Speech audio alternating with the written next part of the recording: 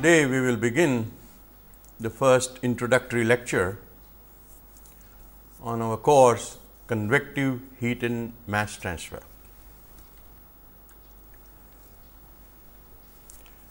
In this lecture, I will cover and recall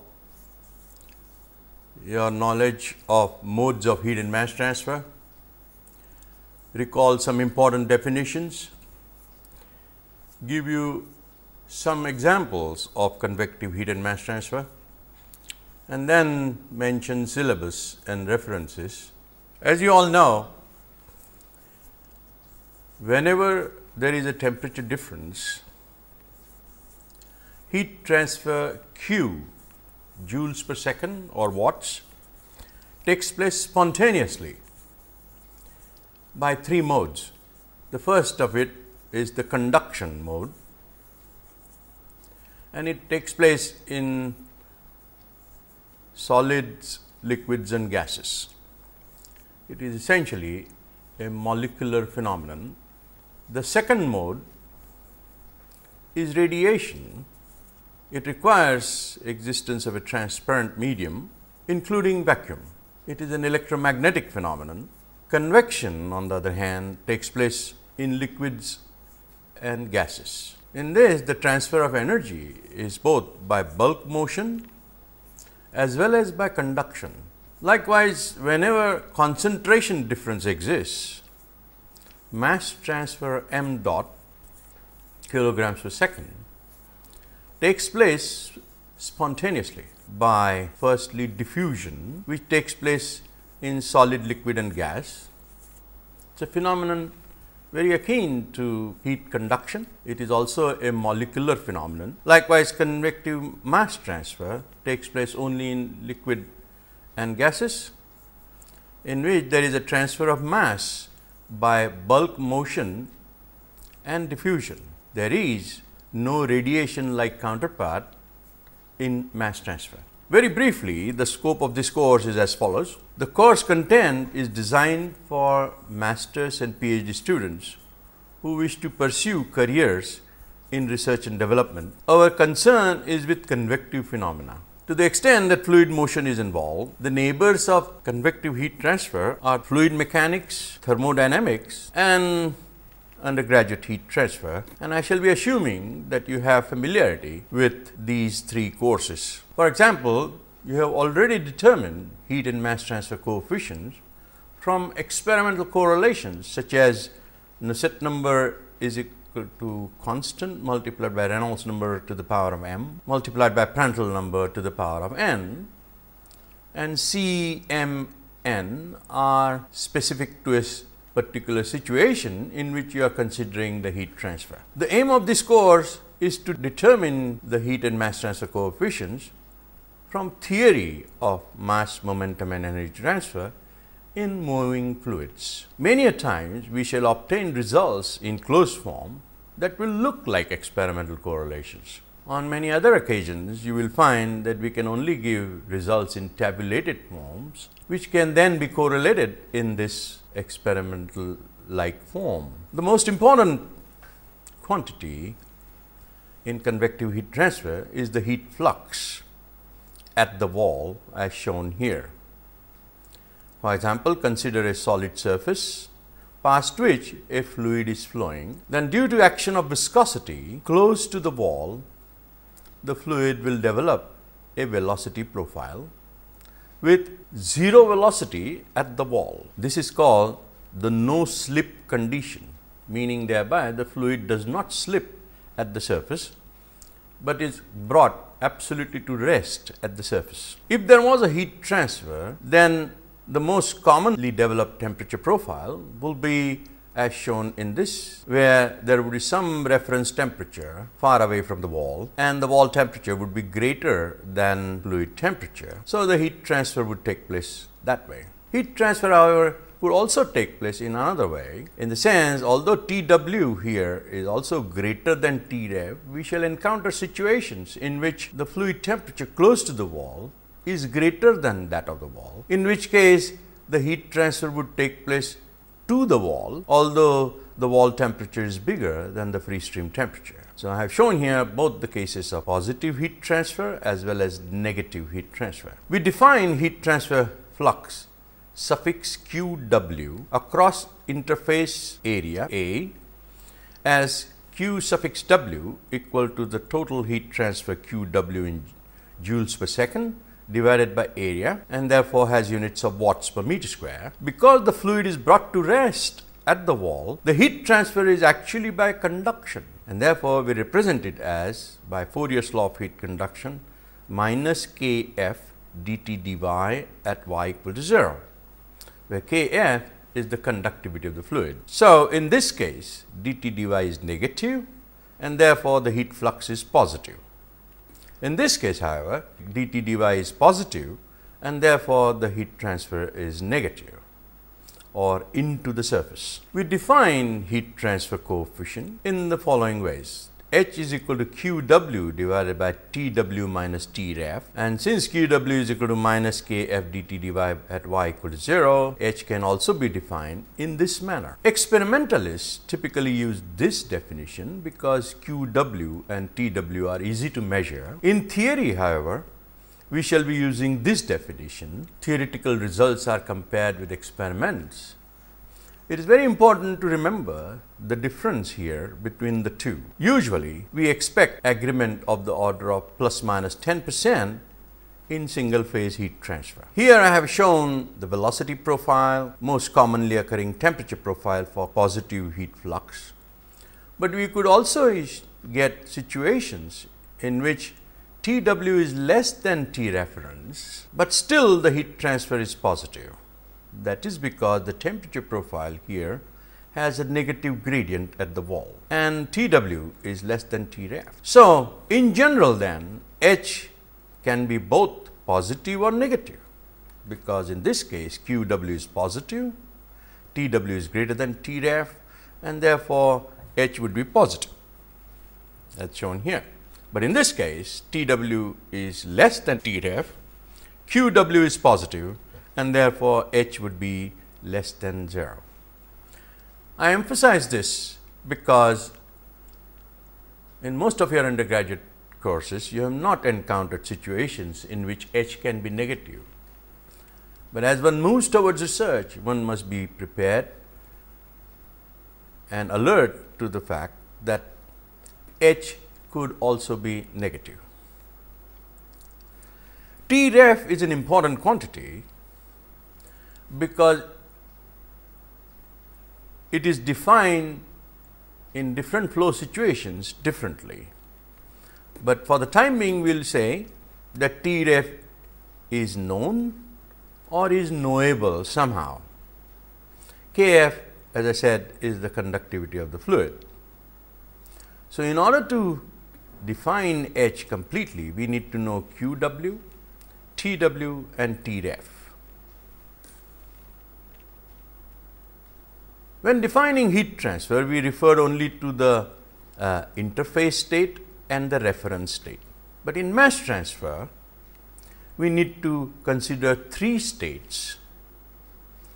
The reference state, which is far away from the interface into which mass transfer is taking place. The interface state W, and a third state deep inside what is called the transferred substance phase. Imagine, for example, that water in a plate is evaporating into the atmosphere.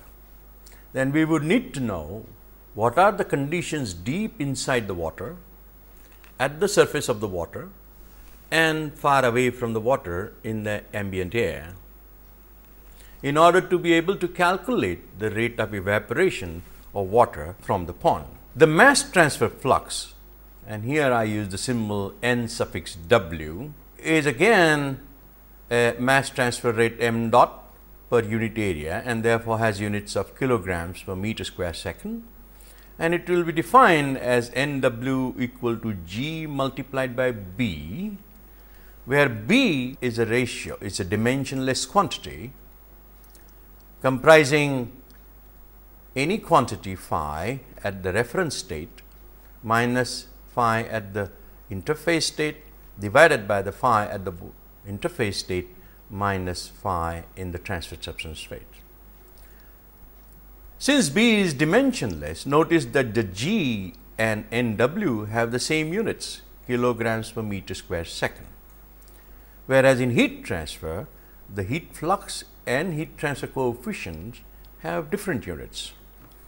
Phi, for the time being, note that it is a conserved property. What it is, we will see as we go along. In general, there are three types of mass transfer.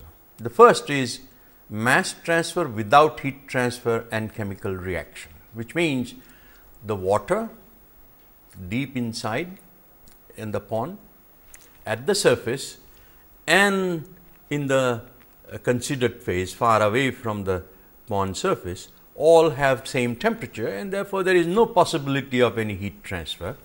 Nonetheless, mass transfer would take place should the relative humidity in the ambient air is less than 100%, then mass transfer would still take place. Mass transfer with heat transfer, but without chemical reaction. Now, imagine that the ambient is hotter than the interface temperature, and it is still hotter than the temperature deep inside the pond. Obviously, there would be heat transfer into the water, but there would be mass transfer accompanied by heat transfer.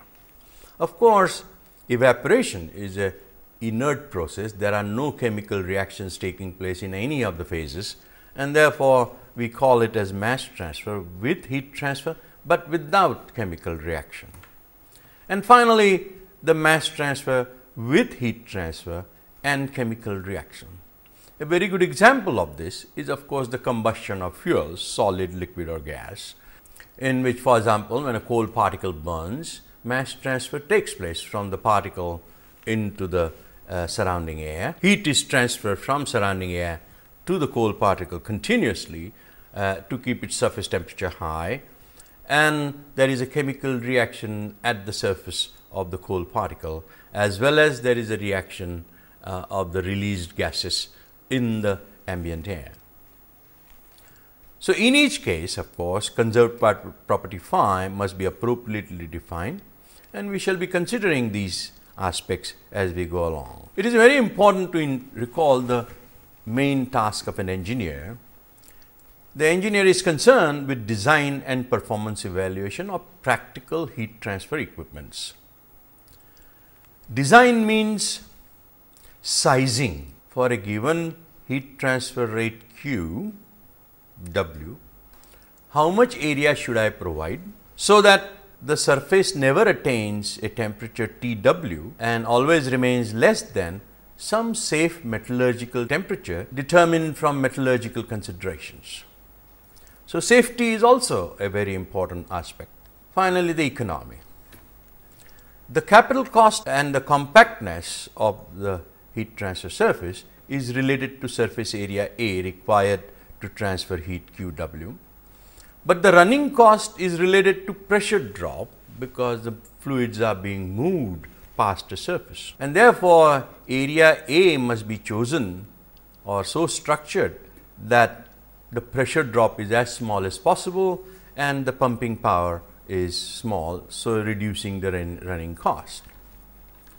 Fluid mechanics determines the delta P as well as the velocity profile, and the profile in turn determines the gradients of temperature and phi profiles at the wall, which enables you to calculate H. Note that thermodynamics cannot help design, simply because thermodynamics deals with the change of state and not with the rate of change of state. And therefore, if you want to design any practical equipment, what you need to know is the rate of heat transfer per unit area, per unit time, and that can only be determined with the knowledge of H or G, as the case may be, whether one is considering heat transfer or one is considering mass transfer. Thermodynamics, however, can help in performance evaluation, and we shall see the importance of thermodynamics and in its relation to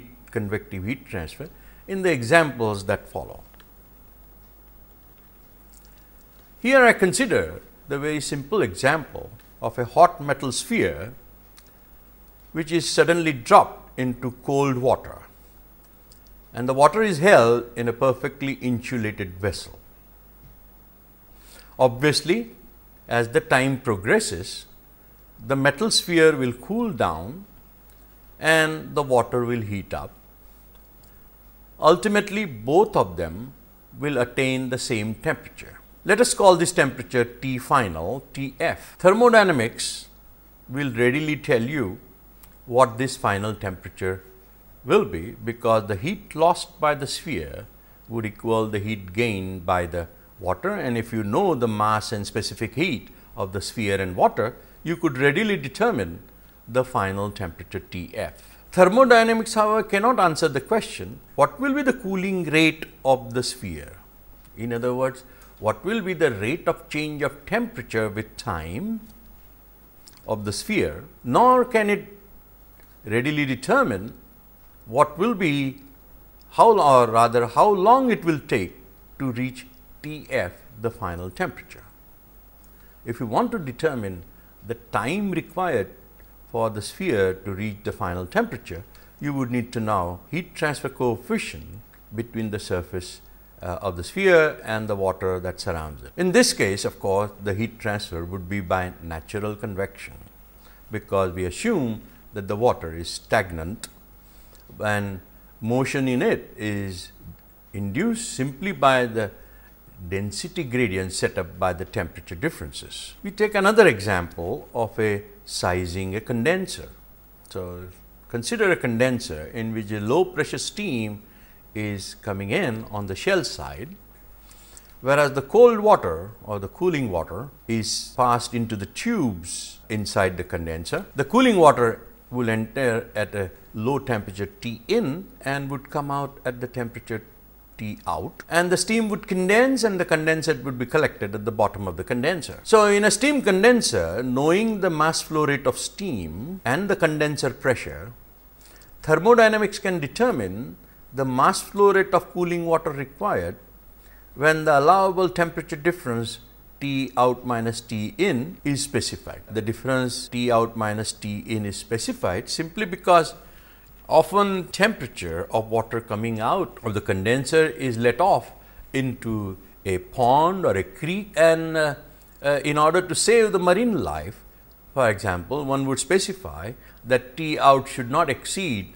32 to 33 degrees centigrade, because it is if hotter than that, then it is harmful to marine life. So, thermodynamics will tell you what the mass flow rate of water should be for a given mass flow rate of steam. However, what thermodynamics cannot tell you is how many tubes will be required, or in other words, what would be the surface area required at the interface between the tube and the steam. For example, its diameter, length, number of tubes, etc. The actual pressure drops are less than the allowable pressure drops on both shell and the tube side. That can only be determined by knowledge of H on the steam side and on the water side in the tubes. Pressure drops must then be determined from fluid mechanics, knowing the fluid flow rates on either side. Here is another example of gas turbine blade cooling. Now, of course, thermodynamics tells us that the temperature leaving the combustion chamber of a gas turbine must be as high as possible so as to achieve high thermal efficiency of the turbine. Today, temperatures of the order of 1500 to 1900 K are expected in practical gas turbines. These hot gases, however, flow over turbine blades, and the designer must ensure that the blade temperature anywhere in the blade will be always less than a safe temperature defined by metallurgical limit in order to prevent melting, but also because some temperature gradients are inevitable inside the turbine blade. The gradients must not be high so as to cause warping or twisting of the blade that will destroy its hydrodynamic performance. And therefore, designer has to provide extremely complicated cooling systems in this figure, So, the cooling air from the compressor is brought in from within the blade and made to pass through serpentine passages or blade passages as shown near the leading edge, and also pin passages near the trailing edge, which is extremely thin, and the pin fins provide the strength to the trailing edge. Of course, the amount of air that you draw from the compressor to bring about cooling of the blade must be small, because you have pressurized the air and it is no point losing some of that air for the cooling purposes, because when it comes out of cooling, the amount of air passing over the blade for generating the power would be reduced, and therefore, the amount of thrust produced by the engine is also reduced. And therefore, a designer has to make several compromises. He must obtain high heat transfer coefficients inside the blade so that its temperature is low, and he must make sure that the amount of cooling air required to do this is also very small. So, the question then arises, how should internal passages be shaped? What I have shown here is a very typical arrangement inside a blade. For example, in order to increase heat transfer coefficient, rib roughness is employed. These are the ribs. You will see some are at right angles to the floor, some are at angle to the floor. It also employs bends. Fluid is made deliberately to go through bends, because bends obtain good heat transfer. And there is also jet impingement, as you can see here near the leading edge. From this passage, there is a perforated wall, so that the air actually impinges on the leading edge of the blade and cools the blade. Likewise, at the trailing edge, there are pin fins, as I said, to provide strength to the trailing edge, as well as impingement heat transfer, in order to make sure that there is no concentration of stress due to temperature gradients in this region of the blade. These techniques improve the heat transfer coefficient, roughness, bends, jet impingement, etc., etc. Let us take another example from a thermal power plant. So, here is a thermal power plant with its condenser. The power plant is taking cool water from the pond and releasing back hot water into the pond again, but the pond is exposed to ambient solar radiation as well as wind velocity, and therefore, there is an evaporation loss of water, and therefore, the pond needs to be topped up with water brought from elsewhere, and it is very important to determine the topping up water requirement for such a pond. To determine such requirement, one would need to know the mass transfer coefficient between the water surface and the ambient. The driving force B in this case would depend on water vapor mass fractions in the ambient, at the surface and deep inside the pond, as well as temperatures in the ambient, surface and deep inside the pond. So, we have a situation of simultaneous heat and mass transfer, but without chemical reaction, because both the air and water do not participate in any chemical reaction in this evaporation process. I now take another example from the thermal power plant, that of a pulverized fuel furnace.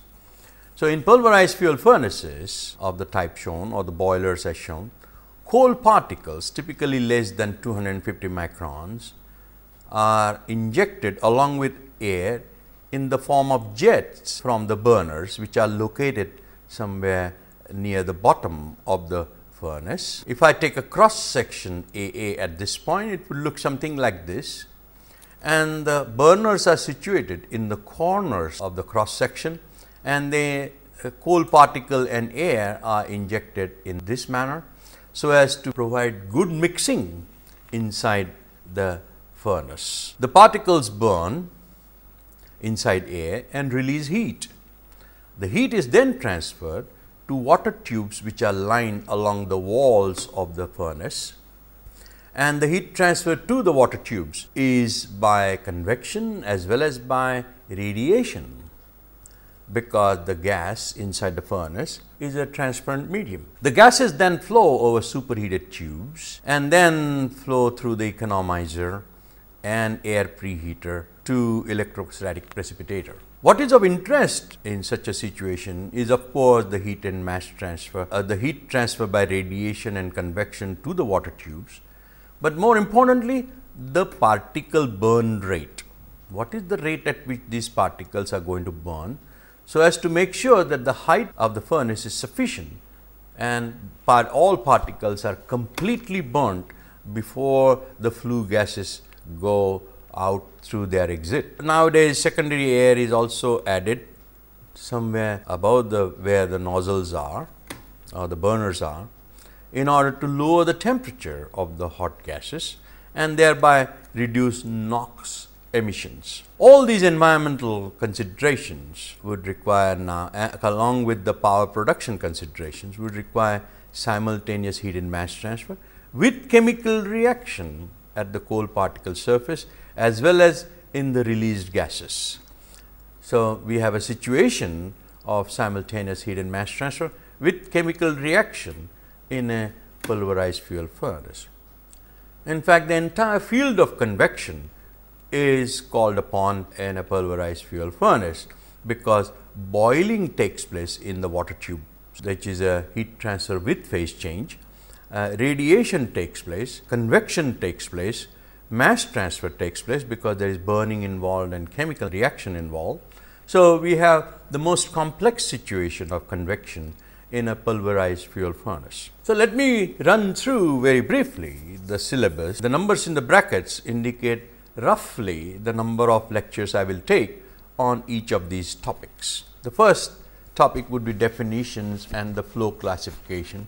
The second lecture would consider the flow classification. Then I shall derive the equations of mass, momentum, energy, which are also called the transport equations.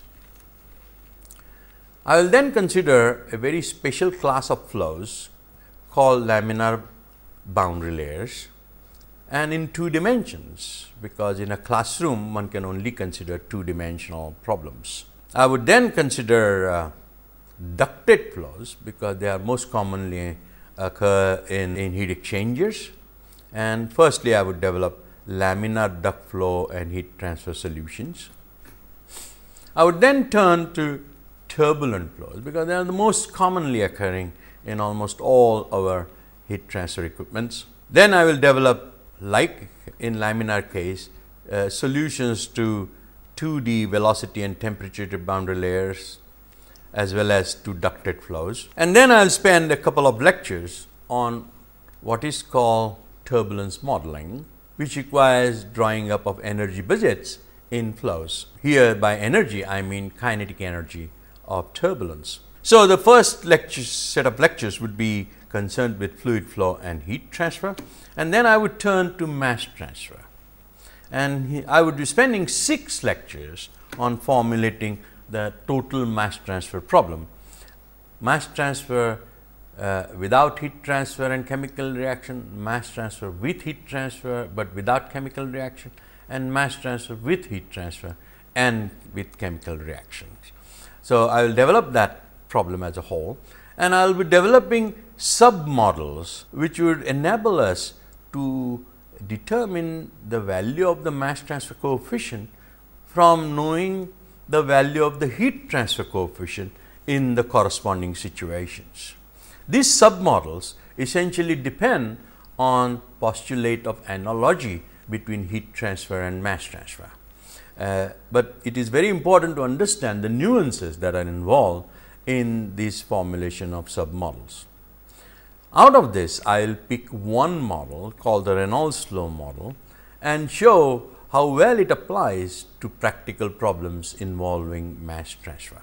By way of references, I have listed here 6 references, but there are many others. To my liking, the first reference, Case and Crawford, convective heated mass transfer. This McGraw-Hill Asian edition is available and published in 1993, is probably the closest to what I shall be doing in my lectures.